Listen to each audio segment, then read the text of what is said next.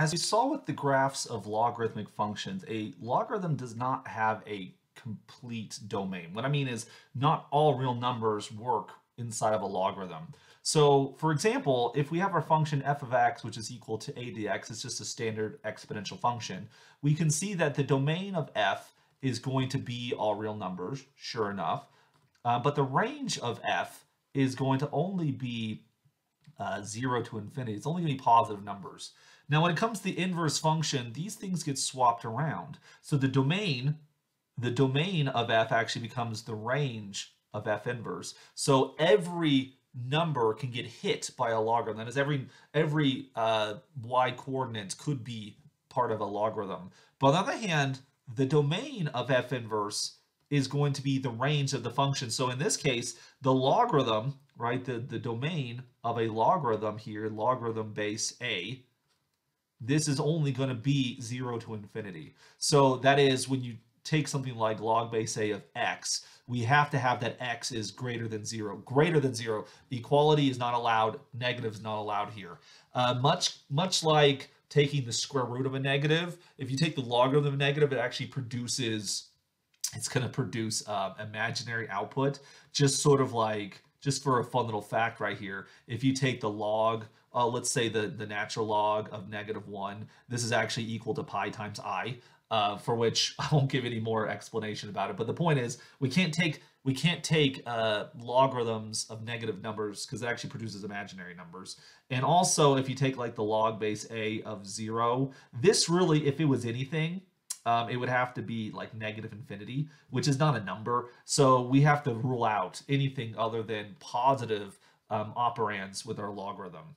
So if, for example, we have a function f of x equals the log base 2 of x plus 3, very similar to finding domains of square root functions, we have to make sure that the operand, right, the input, is positive. So to find the domain here, we have to solve the inequality x plus 3 is greater than 0, which is easy enough. Just subtract 3 from both sides. We get x is greater than -3. And so then the domain of our function f here would be -3 to infinity, where we do not include -3 here because the log base 3 of 0 is undefined in this situation. So the domain would be -3 to infinity.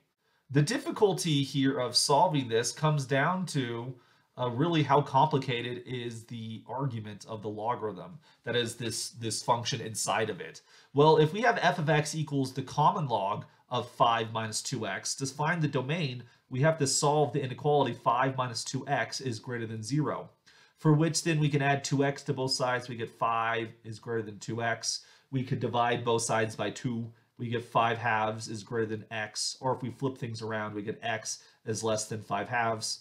In which case, this suggests to us that the domain of f here is going to equal negative infinity up to 5 halves, not including 5 halves itself. And so the difficulty, like I said before, it just comes down to how complicated is the function inside of the logarithm. If we have f of x this time is equal to the natural log of 4 minus x squared, to find the domain, we have to then solve the inequality 4 minus x squared is greater than 0. This is a quadratic inequality. I think we're better trying to solve this by factoring. 4 minus x squared is a difference of squares. It would factor as 2 minus x and 2 plus x. Notice this tells me that my markers are going to be x equals 2 and -2. Okay, so if I were to graph this, that is, I want to graph the quadratic equation y equals 4 minus x squared. Well, then I would get these two markers. You get -2 and +2. Notice how the leading coefficient actually has a negative sign in front of it, so that means the parabola would concave downward. Oh boy, let's try that again. That's a little bit better. It doesn't have to be a really great picture though, but we want things that are greater than 0, right? So greater than 0 here means we're looking for on the picture those things which are above the x-axis, and so we're going to see that's going to happen in this sector right here because our function here is above the x-axis. So what that means for us is that the domain of our function f in this situation is going to be -2 to 2. So we get all numbers between -2 and 2, but the x-intercepts of that parabola are not included because that would be the natural log of 0, which is undefined. And this shows you then how you can solve for the domain of any logarithmic function. It comes down to how difficult, if you have your function, you have the natural log of some function g of x, finding the domain really comes down to how easy is it to solve the inequality g of x is greater than 0.